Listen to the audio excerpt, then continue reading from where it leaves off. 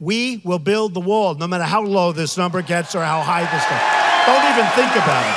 Don't even think about it.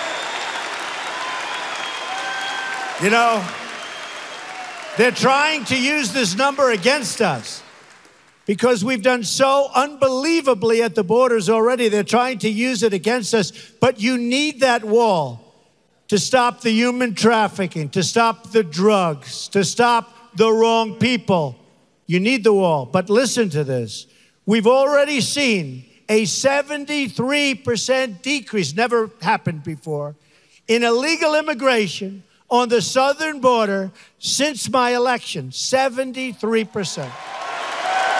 As your president, I will never, ever infringe on the right of the people to keep and bear arms. Never, ever.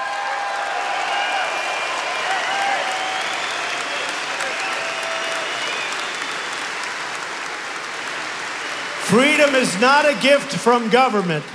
Freedom is a gift from God. I greatly appreciated your support on November 8th in what will hopefully be one of the most important and positive elections for the United States of all time. And to the NRA, I can proudly say, I will never, ever let you down.